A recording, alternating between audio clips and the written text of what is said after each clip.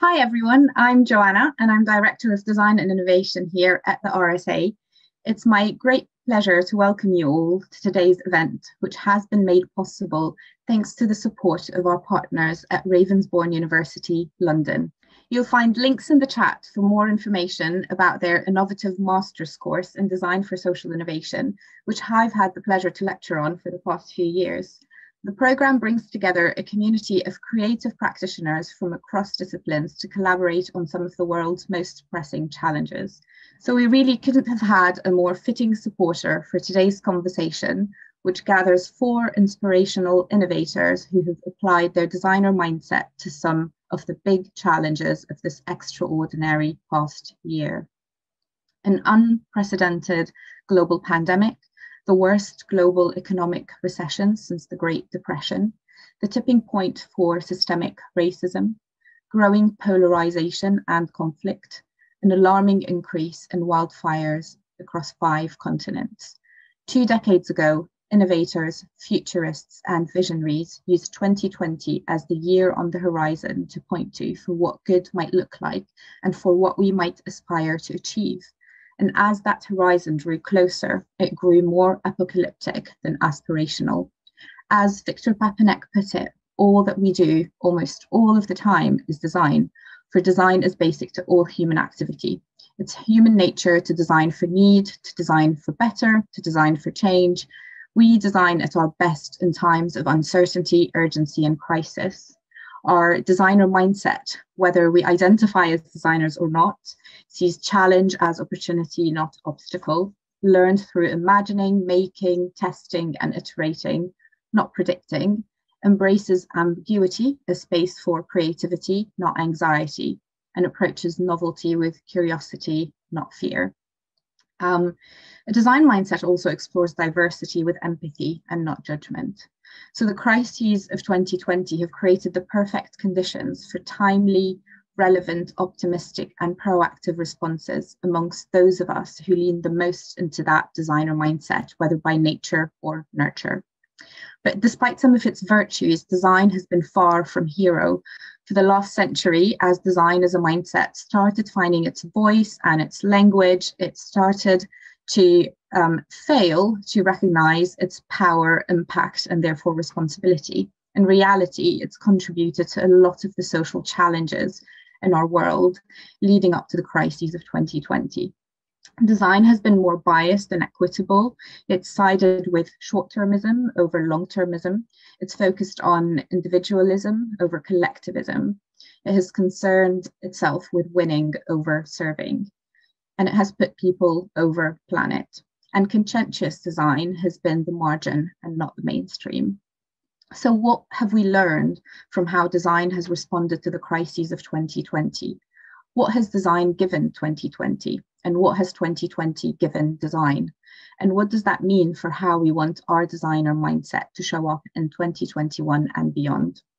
So we're welcoming today 4 global 2020 crisis responders to tell their stories of triumph and failure, pride and regret. From the thinkers creating COVID-19 response models for health and care communities in the UK, to the designers innovating towards carbon neutral cities in Zagreb. From the innovators improving bushfire community resilience in Australia to the tech entrepreneurs reducing polarization and conflict through social media in the US and Kenya. Our storytellers come from the design community and beyond, from grassroots to institutions. What they share in common is their design mindset, their resilience in the face of 2020 crises, and their openness to share their learning with humility. So I would love to introduce you to our storytellers. Please meet Elena Puig-Larori. Elena is director of Build Up, a nonprofit she founded in 2014 that works to identify and apply innovative practices to prevent conflict and to tackle polarization. Elena is a governance and peace-building professional with over a decade of experience advising organizations around the world on the use of technology and innovation in peace processes. We're actually really excited to have partnered with Elena on this year's RSA Student Design Awards brief, Bridging the Divide. I'd also like to welcome Tom Tobaya. Tom's work tackles civic and societal challenges through physical experiments. He has led the early stage development of many projects and organisations, building new models of learning, working, community collaboration, and emerging technologies. Tom co-founded Makerversity, a campus for making and learning at Somerset House in London. He'll be sharing a story today from his recent work with Dark Matter Labs. Tom is also an RSA Student Design Awards alumni, a judge, and a longtime collaborator. Next, I would like to introduce RSA's own Ian Burbidge, who heads our approaches to innovation and change across our programmes, and he's been developing the RSA's Living Change approach for the last few years. Ian has a background in public policy and partnership working and joins the RSA from local government. Ian is particularly interested in how to cultivate innovation within public services and to bring new approaches to old problems. Finally, I'd like to welcome Melanie Raymond. Melanie brings together her passion for design-led innovation to complex social issues. She's director at the Australian Centre for Social Innovation, TAXI, and was previously head of service design at Barnardo's in the UK. Melanie was a visiting lecturer at a number of universities, and she hosts the podcast Moments of Change. So we'll start off by inviting our storytellers to share their stories of design's response to the crises of 2020, and we'll have time at the end to discuss these stories and to ask questions. You'll find in the chat the Twitter handles of the storytellers, so feel free to reach out to them and ask them any questions. And the hashtag for today's event is #RSA Design. So do join the conversation. So first up, Elena will be telling us her story titled "You Could Make This Place Beautiful." Over to you, Elena. Thank you for this invitation to speak at this event, Joanna. So at Build Up, one of the things that we're especially concerned with is the divisions that emerge as a result of the use of digital technologies. And we're paying attention in particular, as Joanna was pointing to the increasing polarization of online conversations, especially on social media, but also just in general, any conversation that is happening in online spaces. And we've been monitoring for a number of years how online conversations increase divisions and shape identities in ways that can fuel conflict. And this is happening everywhere. Many of you have probably looked at what that looks like in the UK or in the US, but we're seeing it also in Kenya, in Myanmar, in Lebanon, in Libya. So we've really been taking a broad scan of how online conversations are developing and how they intersect with conflict. And so before 2020, there were a number of things that we were already beginning to understand, right? So let me tell you a little bit about that, because I think that's the beginning of the story, sort of before the crisis of 2020. What we were seeing is that most disinformation online is really aimed at alienating a person or a group. Actually, that's the same of disinformation anywhere, right? But we can see that online very clearly. In other words, disinformation uses a lie to close debate, to simplify the narrative rather than to allow for plurality. That is a classic driver of conflict. And then what happens in online conversations that we were particularly looking at is that lie spreads. It becomes misinformation. So the difference is disinformation is something I put out with the intent to deceive, right? Misinformation is something that spreads because people don't realize that it's disinformation. And the reason misinformation spreads fundamentally is that our brains kind of love heuristic simplicity. So the kind of information that is disinformation is very appealing to our brains. But the other thing that we were noticing is that it spreads more because most digital technologies amplify this human weakness, this love of heuristic simplicity. Most digital platforms have a surveillance capitalist business model. Their monetization strategy is to gather large amounts of data so they can build models or profiles for every individual. And that can help predict the actions of that individual.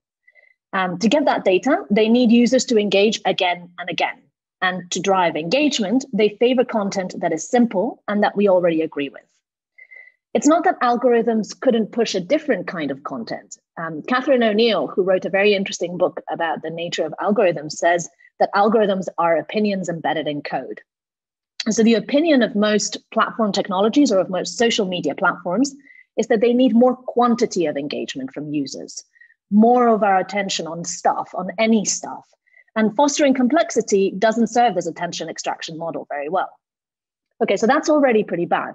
But there's another thing that we were starting to see prior to 2020, which is that even if an algorithm is presenting me with stuff that I agree with, I could go elsewhere, right?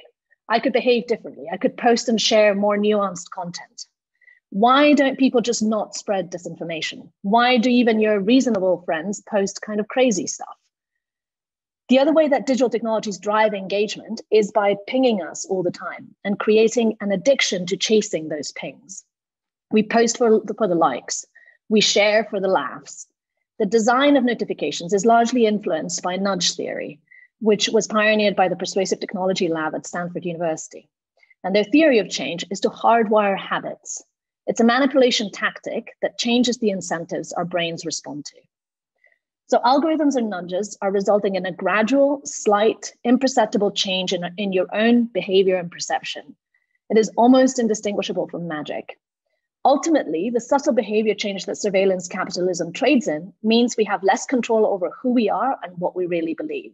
As individuals, because habit hardwiring is deeply influencing us, and as a collective, because we engage with different content and so have less of a shared understanding of reality. As a peace builder, this worries me deeply, even before 2020. Since 2017 at Build Up, we started to experiment with interventions in online conversations in the USA, where we were seeing that this was really shifting the nature of political discourse. And what our interventions aim to do is to influence online behavior.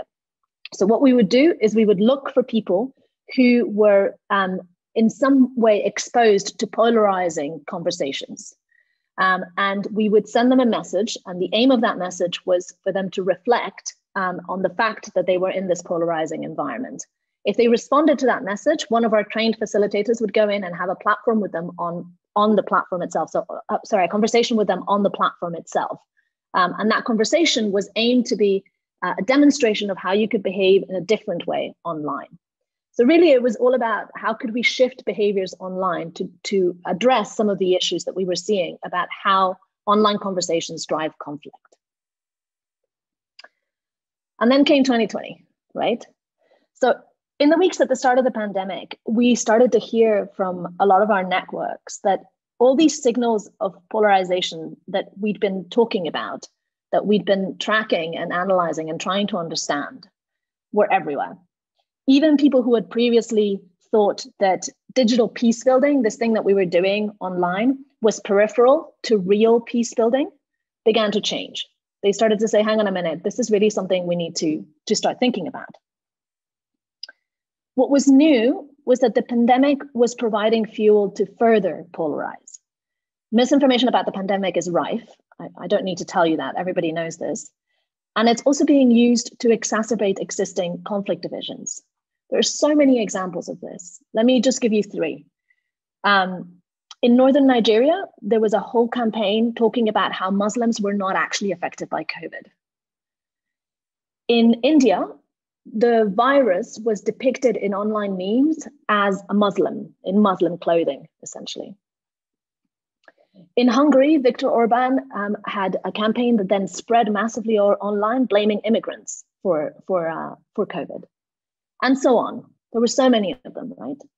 The other thing that was also new, or not new, but there was more of it, is that even more of our life had moved online, right? So with social distancing in place, more of our conversations were moving online. Companies were reporting a 12 to 15% increase in internet use, which across the whole population is a big deal, right? And much of that time is spent in poorly regulated internet forums and on social media. And in general, we've seen an uptick in forums that were promoting extremist views. So polarization online was getting much worse as soon as the pandemic started, both because the pandemic is fueling polarization with the kind of content that was being put out, and also by the sheer volume of conversations that were happening online. And what we were noticing in our networks was this kind of sense of despair, or not being able to get away from online polarization and not really knowing what to do about it. And so it became clear that there was no distinction between online and offline conflict. And we were in this kind of socio-technical ecology that's not abstract anymore, that everyone gets. So I think I'm a little bit short on time, but I'm going to give you two examples of what our response was. Is that still okay, Joanna? Okay. So because of the kind of work that we had done up to now, we realized that we were quite well positioned to respond to this increase in online conversations. And so there's a number of things that we did. I wanted to just mention two. One is in Kenya, we worked on a thing called the Maskani Commons. What this was we noticed that a lot of this, we had been in touch with a university in Western Kenya, and a lot of the students started talking about how when they turned to social media in the weeks after being sent home, they were turning to social media in order to get more information about COVID. And even though that they knew social media would increase their fear and anxiety, they were still kind of stuck in this social media ecosystem. So we developed this intervention where students look at the way that conversations polarize online, and then they intervene in those conversations using nonviolent communications to shift the way that people behave online. And it was really interesting how COVID really galvanized the students to actually do something about online polarization. In the USA, we already had a program that was about tackling online conversations and online polarization. But what happened that was different is that we realized this was no longer a time-limited intervention. This wasn't about just addressing a moment of polarization, but polarization online was a whole thing that was determining the way that we understand the world. And so really what we're doing now is we're essentially creating an ongoing practice, a movement of people who engage differently on social media and who try and spread that practice of behaving in a depolarizing way online. I think the underlying drive behind these two pieces of work in Kenya and the USA is to acknowledge that social media is really a scary place of polarization and fragmentation, but that it can also be a place of connection and plurality, which is exactly what we need during the pandemic. And people know this instinctively, and they want more of the connection and plurality and less of the polarization and fragmentation. They're really hungry for this kind of work. And so sometimes all that we do is say to people, hey, listen, you could make this place beautiful. It doesn't need to be the way that you're seeing it. It can really be a place where we connect and we collaborate, rather than a place where we fragment and we polarize. Thank you. Thank you so much, Elena, for this fascinating story. I think what really struck me is that you sort of designed these interventions to happen exactly at the right time, in the right place, on the platform, and targeting the right people, but then to collectively try and shift that online behavior. So we'll be able to unpack that a little bit more in the plenary. Thank you for that. I am now going to hand over to Tom to share his story titled Unprecedented Constraints and How 90s Nostalgia Helped Overcome Them. Thanks, Joanna. Good morning, and thank you very much for inviting me to be part of this as well. Before I jump into the story, I thought I'd just let you know about how my 2020 started, and I made a decision in February to take on some work that would involve going around Europe and working with different cities across Europe, because I decided that it was the moment in my life where I needed that kind of immersion in different cultures to further my practice. And that dream lasted about 10 days before it completely fell apart. And I was hoping to spend some time in Southern Europe, and I don't think I've made it out of South Yorkshire for the last 9 months. So things got off to an interesting start. But I'm going to tell you two stories today that kind of intertwine and meet in the middle. I'll tell you a story about big things, and I'll tell you a story about smaller things as well. And how they've both been affected by what's happened in 2020 and how they've met in the middle. So to start with, the big story is about things. So it's about how a huge change in conditions has opened up possibilities and enabled people, and by people in this context I mean cities, most of my work is with cities across Europe, have been forced into imagining and living alternate states. And that's encouraged people to think about how they might manage that in future proactively as opposed to purely reactively. The little story is about people and how building relationships in a time of remote working has been an interesting challenge, and one that has been fundamental to unlocking some of the things that I will be telling you about in the big story. So just to contextualize this as well, these stories are both positive. That's not to ignore the obvious negatives and suffering that most people have gone through in 2020. But I'm going to take this opportunity to share what's been good through that bad situation. I think we've all had enough bad news over the last few months, so we'll stick to the good for now. So the big story is really about money, and specifically about revenue. So something happened in March this year as cities across Europe went into lockdown, and that is that their revenue crashed overnight. So most cities reported a drop in about 30% of their revenue, be that through transport or venues or various forms of tax. Money just disappeared overnight. And that pushed people into a very interesting space. It was obviously a short-term disaster, but it also created a really interesting space as well. And I'm sure most of you will have come across the analogy of boiling a frog. So if you put a frog into cold water and boil it, it gets warmer and warmer and doesn't notice until it's too late that something's wrong. If you put it into boiling water, it notices and jumps out straight away. So March this year was the moment of putting people into boiling water, so to speak. So there was such an obvious change overnight that it couldn't be ignored and accepted as something that was just happening over time. And as a result, that experience and that shared experience of a seismic change meant that people suddenly realized that their kind of worst case scenarios were potentially real as opposed to hypothetical. And the upshot of that has been that people have started to think in a more long-termist way, particularly in cities, planning for the future. We heard from Joanna at the start about the kind of future 2020 vision. I think that the idea that there is a date further in time than we can imagine operationally that we can aspire towards is a very interesting one.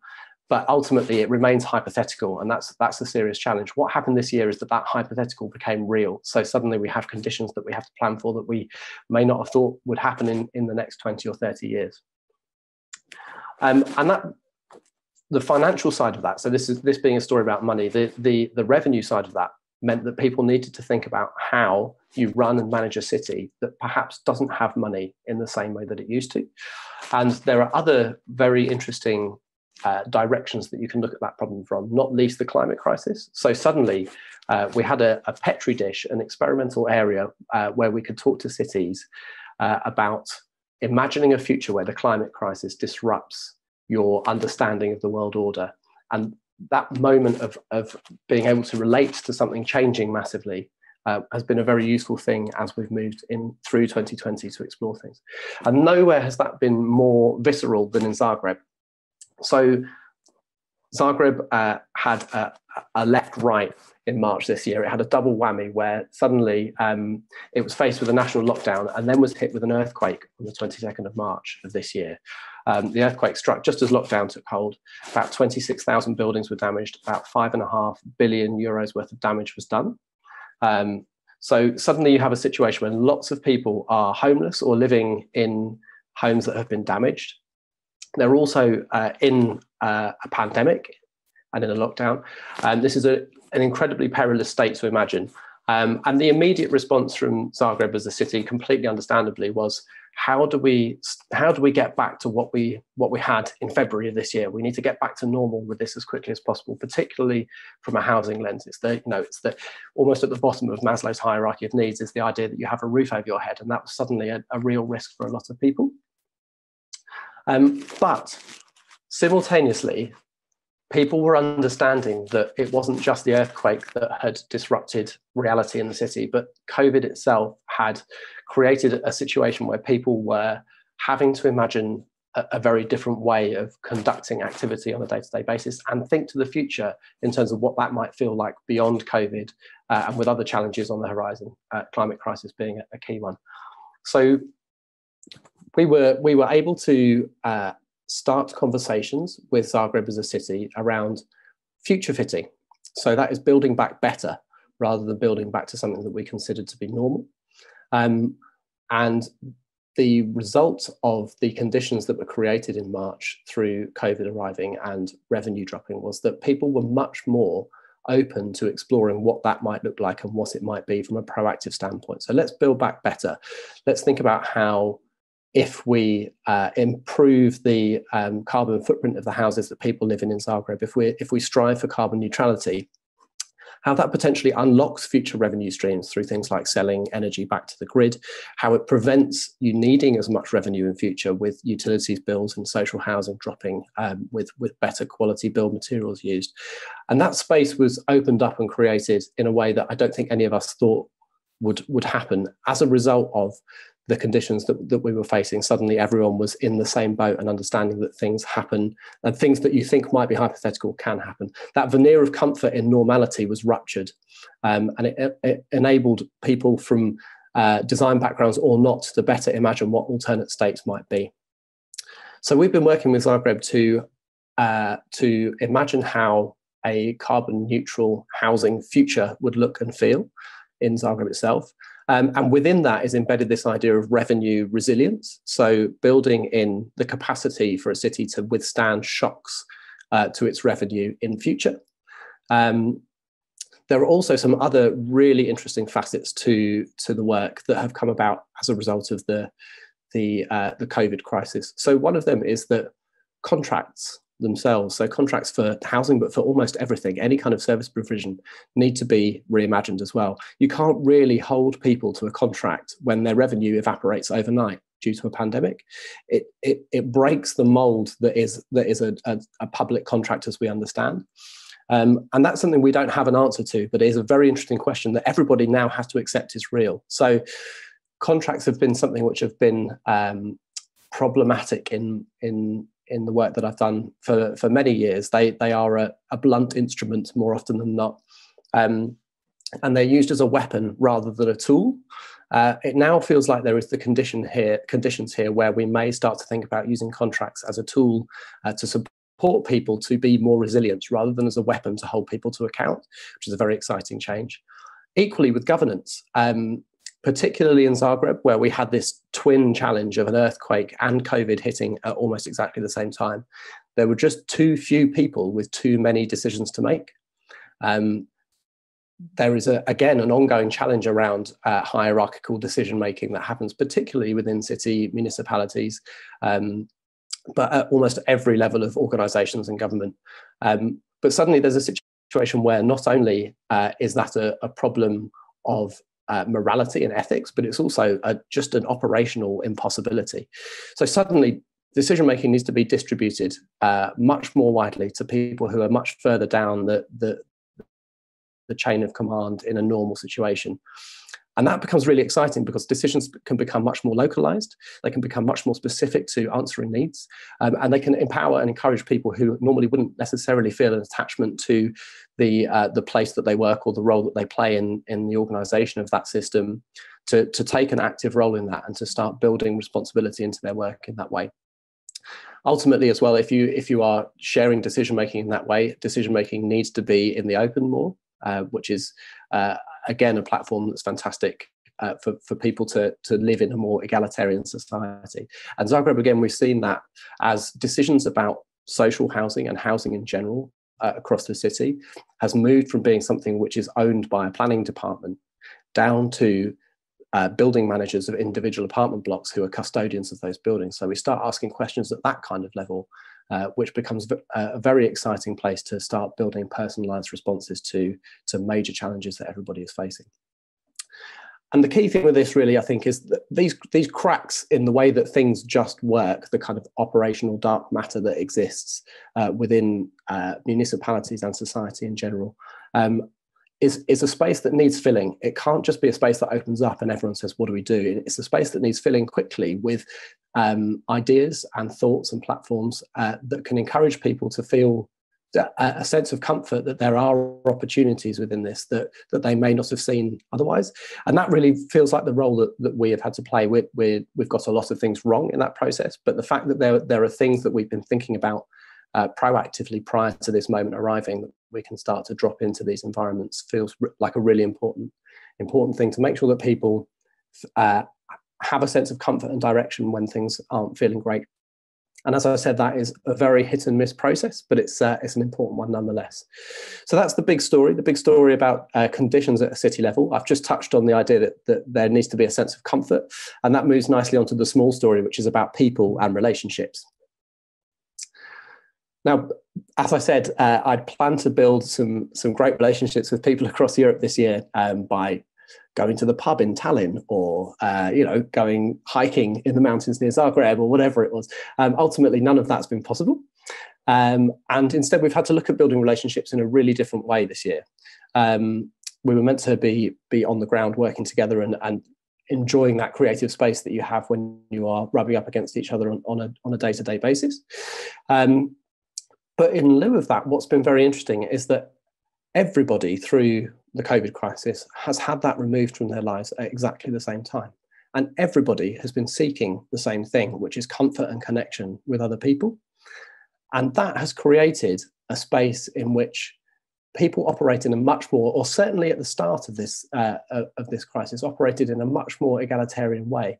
The pageantry that surrounds things like municipalities and mayoral organisations disappeared overnight as people were forced into scenarios that they couldn't have imagined. We sort of recognised this quite early on, which was very useful to building relationships as we moved into new work across Europe in April and May this year. And we were looking for ways to build on this so that we could start to build relationships with people that we were going to be working with for the coming year or two. And one of the things that we hit upon that had been a big hit across Europe in the 90s was MTV. We realized that most people were probably 70s and 80s children that we were going to be working with, which means that they were largely teenagers in the 90s, myself included. So the very first time that I met the mayors and deputy mayors of all these cities was giving an MTV Cribs tour of my house, including a shouting toddler. I showed off my newly sprouted tomato seedlings, a kitchen full of washing up, sort of lingering in the background that I tried to ignore but couldn't really ignore. I tripped over the spare bedroom in the room that I was working as a studio and had to explain why there was a bed in there, and that was because I needed to lie down when I was having difficult conversations with my colleagues and things like that. So it became a light-hearted joke, basically, a way of engaging with people in the real me. And so after I'd gone, everybody followed. So I found out that the CDO in Tallinn was working from his child's bedroom, and that his wife was a kid's cartoon character designer. So he appeared on a video screen with hundreds of cuddly toys behind him, which then opens a conversation that you would never normally be able to have with somebody in that level if you were meeting them in person in their big office in the municipal building in the centre of town. And it was that space that we, through happenstance, really managed to start exploring as a really rich space for building personal relationships with people during a crisis. We built on the thing that everybody was craving, which was this sense of connection to other people and being transported into other spaces that we couldn't be at that time. And those conditions enabled us to build a level of trust that went beyond the idea of trust being a sense of reliability. So I promise you that my work will be reliably good, to a sense of trust that was based on belonging. So I promise you that I'm doing everything I can. You can see me for who I am. You can see my vulnerabilities. I can see yours. And that trust is much more elastic than the trust of reliability. So at a time where it's almost impossible to be reliable, because things are happening that are out of all of our control, what you can do is be elastic with the trust that you give and receive. And that formed a huge part of us being able to work together positively to imagine new spaces, new opportunities with cities, and to do so in an experimental way. So that was a huge success. And that brings us back round really to the first part of the story, which is how do you create the conditions where you're able to collectively be proactive in imagining long-term resilience and building of resilience in organizations and cities. And my feeling is the answer to that is that we want to build a sense of trust based on belonging wherever we possibly can, so that we are working together towards things. And that again is something that has been possible really because of the conditions and the constraints that were forced upon us at the start of this year. And ultimately, just to finish off, those constraints are things that designers love, right? So constraints are what stop design being art, ultimately, really. So we've embraced those constraints. We've got a lot wrong as this year has gone on, but we've also had some really nice experiences, some great stories, and made some friends where we perhaps wouldn't have otherwise, which has been fantastic. my question really is whether or not, when things return to quote unquote normal and the constraints are removed, whether we hang on to some of those positive behaviours and good outcomes. That's it. Great, thank you so much, Tom, for these fascinating stories. I think what really resonated with me is your point around disrupting governance, and when twin crises hit, there are too few people and too many decisions to make, and you need sort of the right mix of capabilities. So you need to distribute decision making into communities, and that really resonates with what happened in Beirut after the explosion.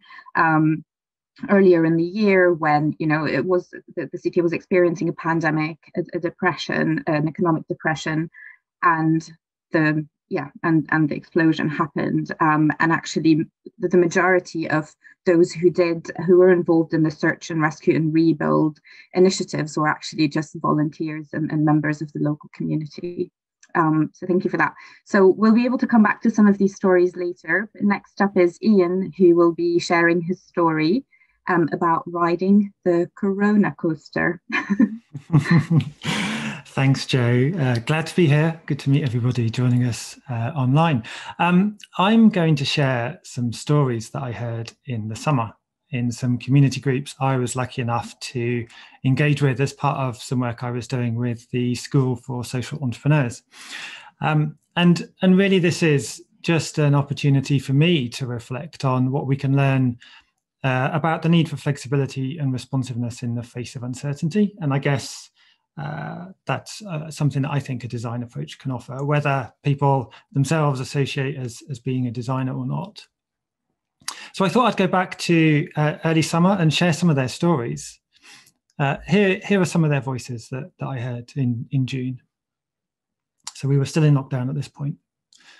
There's fear, anxiety, and worry amongst parents. Services and support networks that used to exist are now not running. We've changed our activities, adapted to running an emergency food relief project rather than doing our group activities. Have set up a phone-based befriending service, partnering younger and older isolated people, moving all radio production and contact to phone and web-based learning and outreach. Managed to pivot funding and get some more in to support our project. With a physical centre being closed, delivery of sessions to adults with disabilities has been done via video, CDs, and even tapes. For most of our young people, home is not home as we know it. Home to them is injurious and chaotic. We've extended support hours and also offer support to family members who have very little parenting skills. Our service delivery is now remote. This has meant no working face-to-face, no mentoring in schools, etc. The sole focus has been to continue engagement and keep children and young people safe. It was quite emotional to read back through the notes and dig into the sense of where everybody was back in the summer. And I thought it was a useful framing really to then take this story forwards. And I guess when we're trying to make sense of the world, we not only seek those stories the here and now, but we look at the history of how we've got to this point in time. And clearly, recognizing that we interpret events through our own filters, through our own experiences. In the UK, for me, a big part of the story is austerity. We've seen local government budget cuts emasculated, handed down from central government over the last decade or more. So we've got a perfect storm of service cuts, disinvestment in some of our most needy communities, and rising demand for critical services. Many people are already living with poor health, with lack of opportunity, food poverty, economic insecurity, and so on, before the pandemic hit.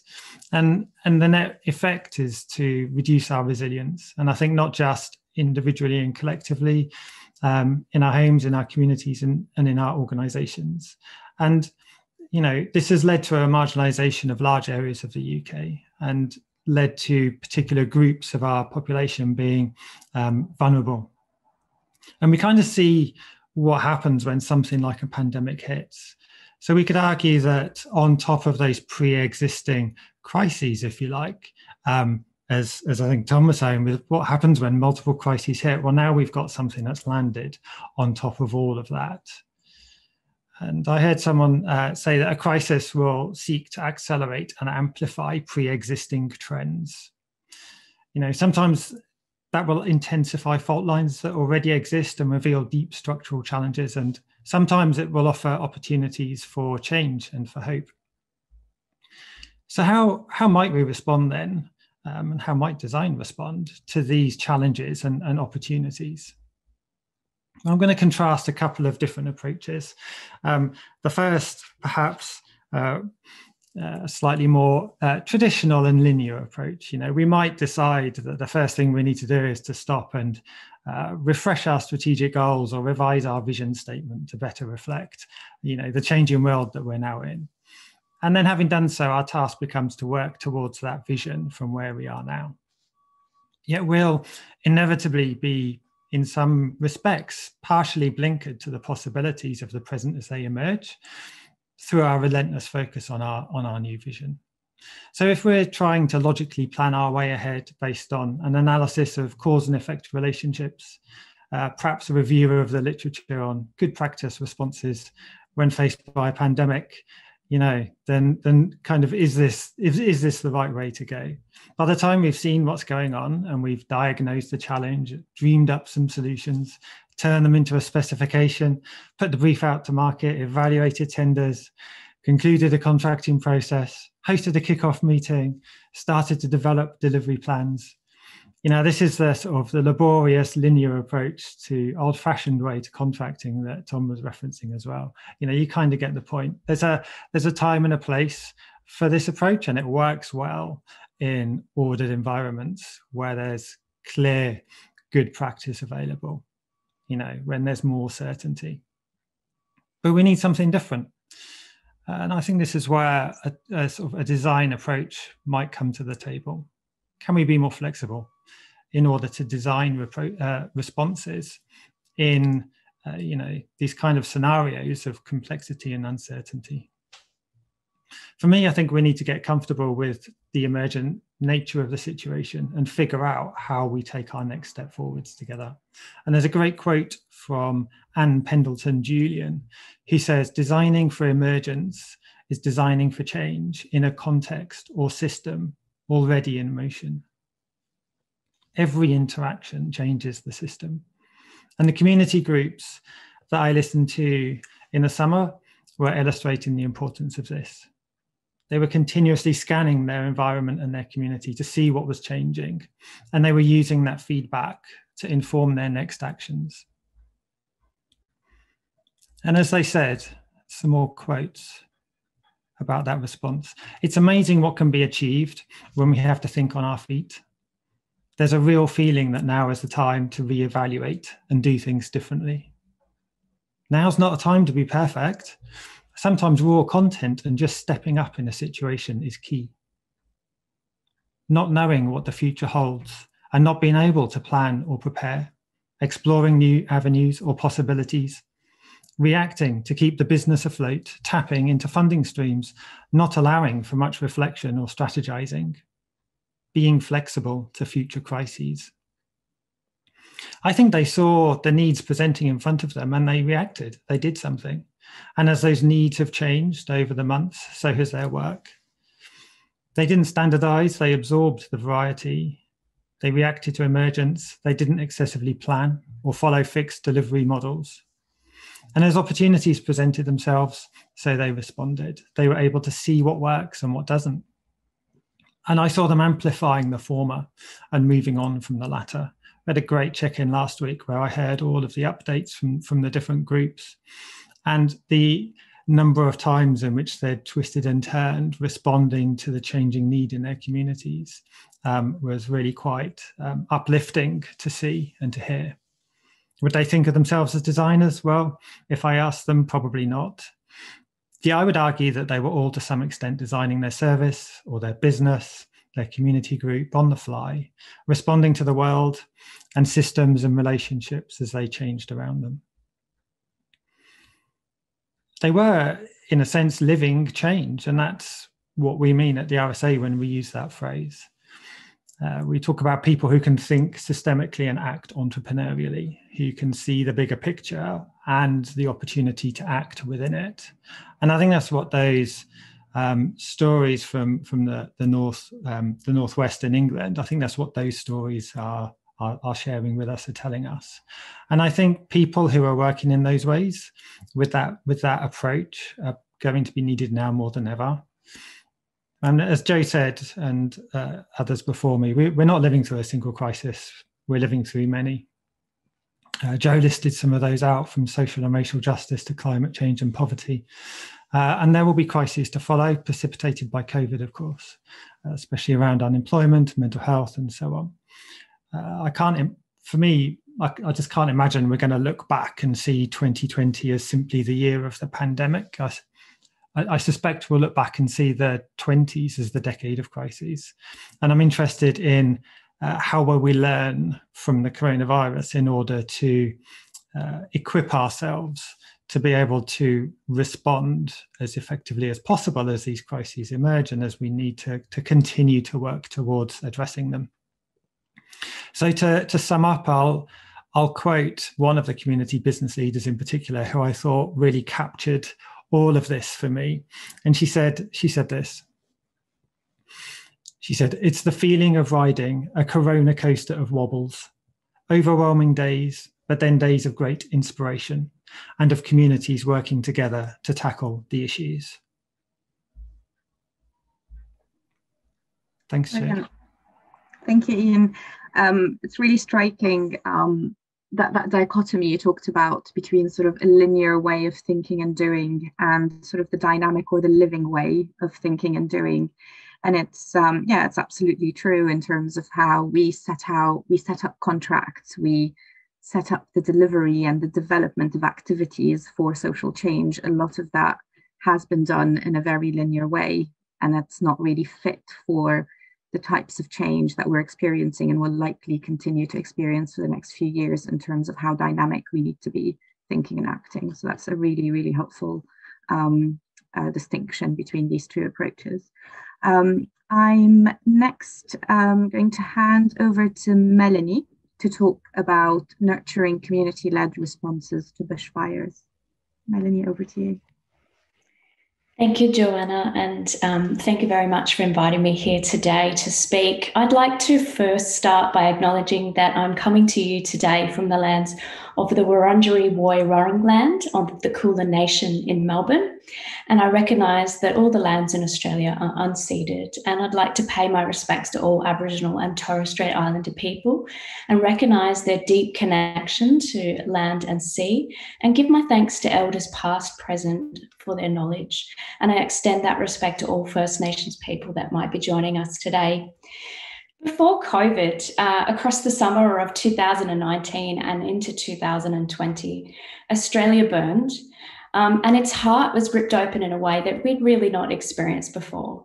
The traditional lands of many people were in deep distress, and we were deeply powerless to stop it.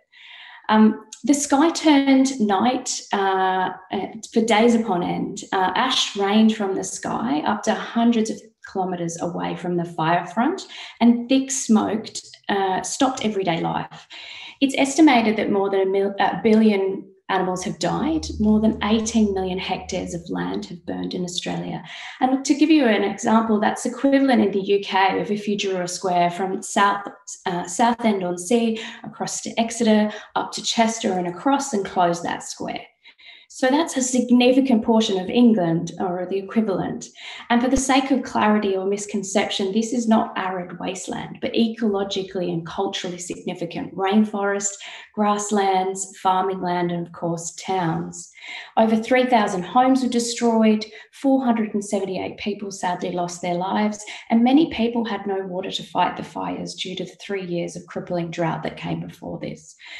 So this was a time when many of us were celebrating the festive season, and the typical rhythms and rituals of the summer holidays with families and friends had suddenly changed.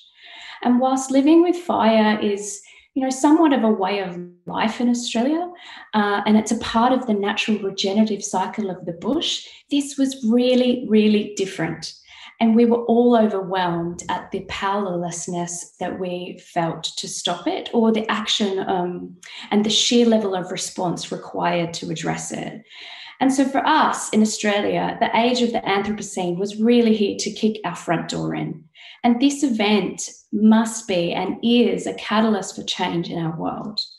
So earlier this year, my colleagues at the Australian Centre for Social Innovation were invited by a major funder to support them in understanding, what role could they play to support communities following these bushfires in the months and the years to come. And what would constitute helpful help for communities? Because even though billions of dollars were flowing to them and there were gaps, there were things missing and there were barriers. So together with these partners, we've really set out to understand what role might we play in stewarding recovery and build towards a resilience that supports communities so that they might continue to strengthen their responses to adapt and cope in the face of ongoing climate disasters. Now, whilst many people are working tirelessly around the clock and still do to this day, we knew that communities were cut off and are cut off from services, communication and support. And many people continue to say that they feel abandoned. And so after the initial emergency response, the journey is long and slow over years. Funding from government and civic society comes with strings attached and high barriers to access and a real strong bias to infrastructure needs. So communities were frustrated at their lack of voice and agency in these efforts and the agendas set by others, actions done to them. But of course, all during heightened states of individual and collective trauma. One man actually said to us, I felt angry at Mother Nature as the green shoots emerged again and thought, how dare you show up like nothing has happened? And this demonstrates the sheer scale of devastation. And a year on, people still are in this survival mode. And the impact to the human psyche is real. And I heard just today that the effects of this is still felt deeply by communities who have experienced fires 30 years ago. And so we spoke to people who were working 2 and 3 jobs to having to advocate for their families and their communities. And one woman said that, her dad would not even be able to entertain having a conversation with us. But what we know in post-disaster responses, as others have commented, is this real social fabric, that the ties that bind us together as a community can be frayed or even severed in these instances. And for those First Nations people, those ties of deep kinship, cultural and spiritual connections to each other, to place, span generations. And so noticeably absent from these narratives of recovery were the voices of Aboriginal and Torres Strait Islander people, and those who've experienced disadvantage from the negative effects of systems and policies and mindsets that have baked in inequity. And so this event was really another blow in a long and historical and cultural narratives of trauma. And one Yuin man said to us, the last 6 months of bushfire have been difficult, sure, but it's nothing compared to the 250 years of trauma we have suffered here. And so for communities who've experienced a number of challenges, this is just one event in that long line of social and economic and cultural histories. And so with that, they bring these narratives and these articulation of identities and the plurality of those identities into this crisis environment. And so what we've set out with our partners is to really build a place-based model to enable and support change, to enable communities to not only respond and to recover, but to thrive in a way that seeks to address inequalities and to do so in the means of our living planet. And so in order to do this, we really believe that we must partner with communities and those associations and institutions to build the conditions, the capacities and the approaches for strengthening transformative resilience to bushfires. And to shift power and voice of communities really to the centre of recovery efforts, so that recovery was not only informed by community, but truly a process that is owned and led by community, and to fund differently in a participatory manner, so that through the process itself, it was healing, and that funding found its way into the gaps to rebuild those rhythms and rituals of the social fabric of communities. And so following that initial design process, we're really at the beginning of testing this experimental model across 3 initial communities to build that capability and capacity and support the emergence of new perspectives and policies and services and approaches. But we knew that we had to start really slow. There was lots of people piling in after this in an extractive manner. And so we really had to be careful to work authentically and be prepared to stay the course, because recovery and the processes that follow are across a number of years, and to work with the networks and support the emergence of that new leadership and robust forms of participation and participatory funding. And so those program levels, there's 3 levels that are working concurrently across the sort of 5 to 10 year period that we're now entering into. And at a local level, it's really about walking alongside people to build those capabilities slowly and restore and nurture social networks, work authentically as friends and allies. And our work is to support people to further self-organise, establish new community roles and organisations, and support participatory processes of getting money into communities through series of small grants in untied manners, and of course, and access larger grants to fund their needs now and their visions into the future. And across that broad level, we're working to act as a bridge across institutional layers and into organisations, and for community to be actually in control of millions of dollars of funding to invest in to change at a regional and national level, and to find new ways to collaborate with this system to address the structural and policy and upstream changes that need to be tackled, and to scale that learning. And then really there's an important factor of really establishing a community network from within to build peer-to-peer learning networks across communities and connecting them to greater access to data and evidence, and to build coalitions to advocate for broader systemic changes on the issues that actually they define and matter them most. So in looking towards the future, I think the hope for us is that for all of us to take hold of this as a real opportunity, to not take the path to snap us back to what was there before, but actually consider what is the transformative path forward and to right some wrongs. The sheer potential of people throughout this process is astounding. We speak to people and people can see the interactions and the outcomes of the systems around them. And communities really have that power and that wisdom and that imagination to look towards the future, but people just need a chance. And so we deeply and actively need to listen. And in this, design's role is not to solve the issues, but to create the conditions in which this power and this wisdom and this imagination is brought to bear, and so that we can walk alongside these communities. And if government and philanthropy and civil society act in true service as an enabler and follow the lead of these communities, we can actually help them reevaluate the way in which we define support.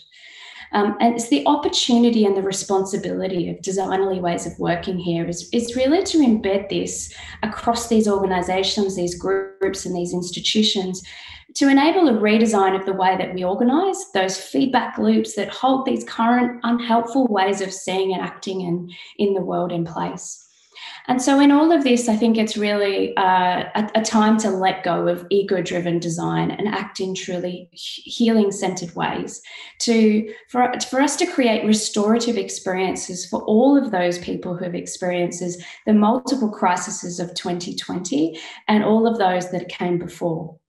And this is really a chance for us to right injustices and to address power asymmetries and raise up Indigenous knowledge, and dramatically face into the climate emergency, to steward compassionate endings to things that no longer serve us, and to steward the coming together of different people to co-create new perspectives together, so we can really go in and forward and ask, what do we wish to evolve to and as? Thank you. Amazing, thank you, Melanie. That's really thoughtful, actually, and it mirrors actually your point when you talk about the need to invest in communities to be able to provide them with the opportunity or the chance to create the conditions for resilience. Actually, really mirrors Ian's point around years of austerity and how that's actually placed those who are at risk to be even more at risk, to be even more vulnerable. So there's absolutely a key learning here in terms of how we create the right conditions for resilience and for proactive response to the crises that we have experienced and that will likely going to be continuing to experience in the next few years. Thank you so much for that thoughtful story. So I have actually a couple of questions on the back of the stories I've just heard.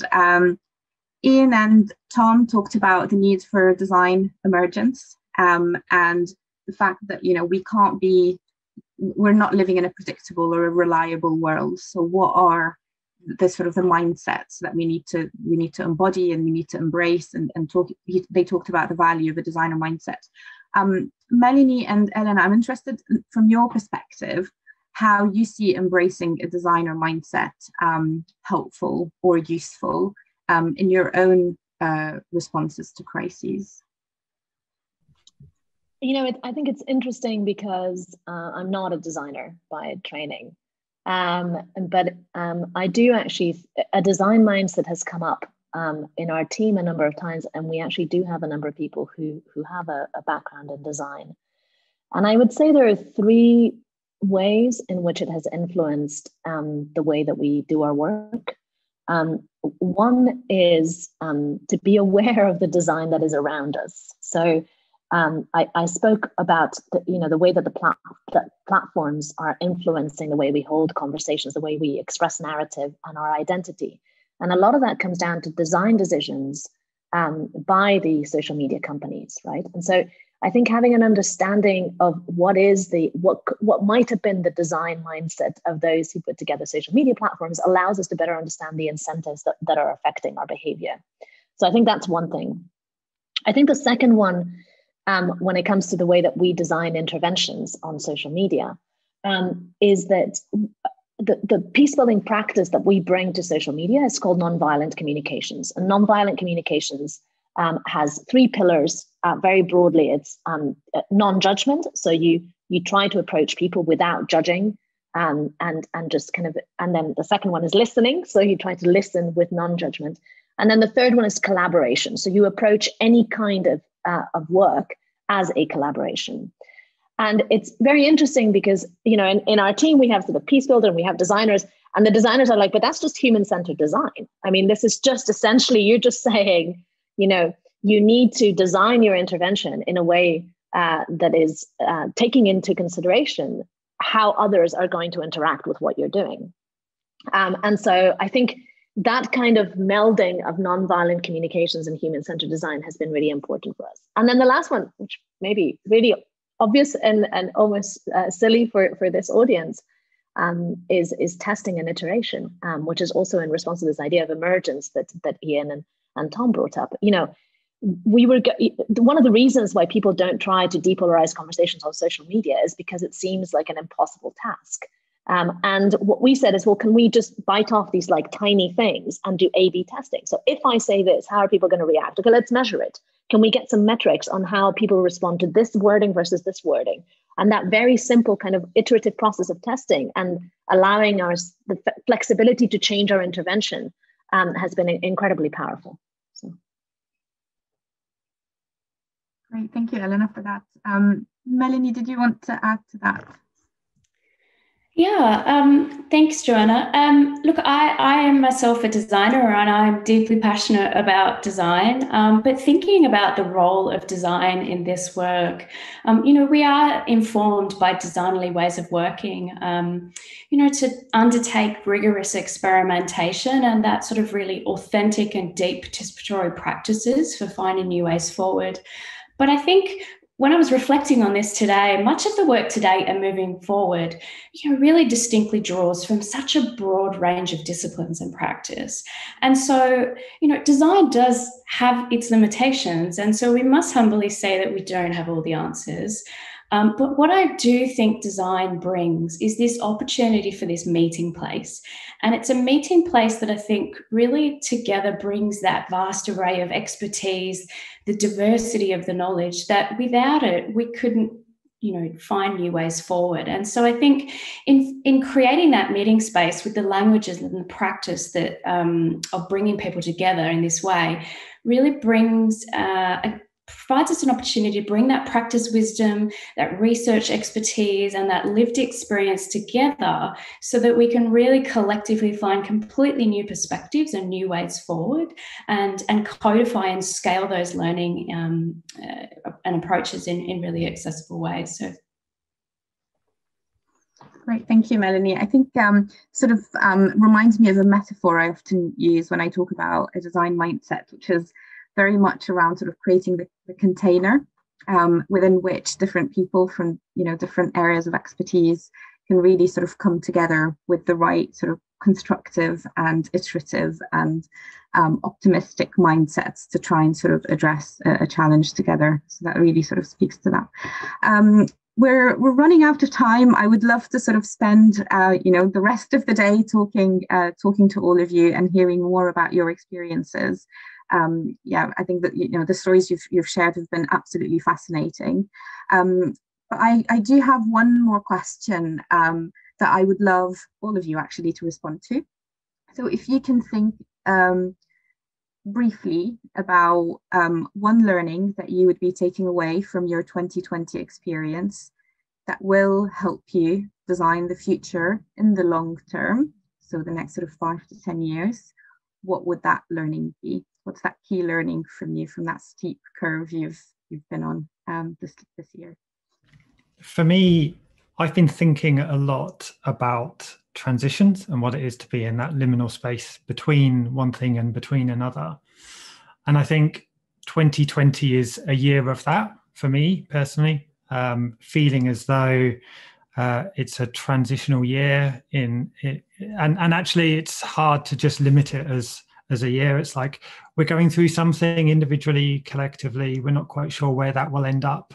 And that's okay. And so trying to live in that sort of space of the unknown is something I've definitely been sitting with. And there's a couple of aspects to that. One is I loved your phrase, Melanie, about stewarding compassionate endings. There's definitely part of this for me about how we tend to loss in all of its various forms, whether we're consciously trying to let certain practices or habits or processes and systems go, whether we're experiencing loss ourselves on a personal level, but also how we can tend to the sort of emergent potential of the present and be okay that that's heading in a direction that is the right direction. And so on a personal level, a sort of a slightly philosophical answer is sort of living in that liminal space much more perhaps than in the past. Thank you, Ian. Helena? I think for me, it's a learning out of a certain sense of the enormity of the task. I think this year I've really come to terms with something that has been building for me for a number of years, and that I think the pandemic has really brought out, which is just how much we need to begin to understand the way that the technology environment that we move in affects who we are and who I am personally, and who my son is and what he interacts with, right? And I think in the same way that designers have for decades understood that urban space determines a lot of how we experience life and how we experience reality, and that other spaces that we move in, we also move in a technological space now. And it is not distinct, it is not separate from our life. And I think really coming to terms to that it's been a lesson for me, because I think it's changed what I think it's important to pay attention to. I think we really need to pay attention to the design of the technological spaces that we're moving in, and how that's affecting the way we live our lives. And it's not down to individual behavior change in the same way that urban decay is not down to individual behavior change exclusively. It's also down to collective design and collective decisions. I think that's been a powerful thing for me this year. Thank you, Elena. Tom, would you like to share the learnings? Yeah, I think for me, learning that sharing and being open about your own personal vulnerabilities in difficult times is a really important thing to try and do as much as you possibly can, because it creates space for others to do the same. And that not only builds strong relationships, but it opens up the space for people who may not consider themselves designers or whatever practitioner that you're working with at that time to bring the best of what they have to the table as well. There's a twin thing, I suppose. One is about being open with vulnerability, and the other is about being careful, as Melanie and Ian were saying, about the language that we use, and so as being as open with that as possible as well. So those two things, I think, create the space for exciting conversations, relationships, and experiments. But you need to share the worst of yourself in order to get the best out of everyone. Great, thank you, Tom. And finally, Melanie. Thanks, Joanna. Well, it's been an odd year. So I came home from the UK just during the bushfires, actually, to sort of an apocalyptic Australia, and then into COVID. And so for me, really, the learnings have been about, I think, just amplifying the need for compassion. And compassion in my practice, and compassion more broadly in the way that we sort of lean into that transitional space that we're in. And it has really sort of cemented with me the deep respect for the power of communities, and sort of this real role that we all play in our social fabric of weaving that together with all of its colour and its joy and its glory. And so I hope that taking that really authentic and grounded view of that through 2020 into my practice moving forward will see us be able to continue to face into these transitions that are before us. Great, thank you, Melanie. So to recap on these learnings, so how do we live in a lineal space where there's lots of uncertainty? How can we more proactively pay attention to the technological spaces we are designing? How can we share the worst of ourselves to invite the best out of everyone? And how do we amplify the need for compassion? Thank you all so much for sharing your stories. For those of you watching, you'll find links to Elena, Melanie, Tom and Ian's work on the RSA website. And while you're there, you can also find much more information on upcoming RSA events and podcasts, as well as the latest news from the RSA Student Design Awards team and from our Global Fellowship Network. Finally, we'd love to hear your ideas about how design has responded to the unique challenges of 2020 and how it can continue to do so. So do get involved in the conversation on social media using the hashtag RSA Design. We'll also be hosting a public hackathon in the new year based on the themes that have surfaced during this event. So stay tuned to find out more about this and how to book your place. It's been a fantastic conversation. So thank you again, Tom, Elena, Melanie, Ian, for joining us. Thank you to our partners at Ravensbourne University, London, and thank you all for watching.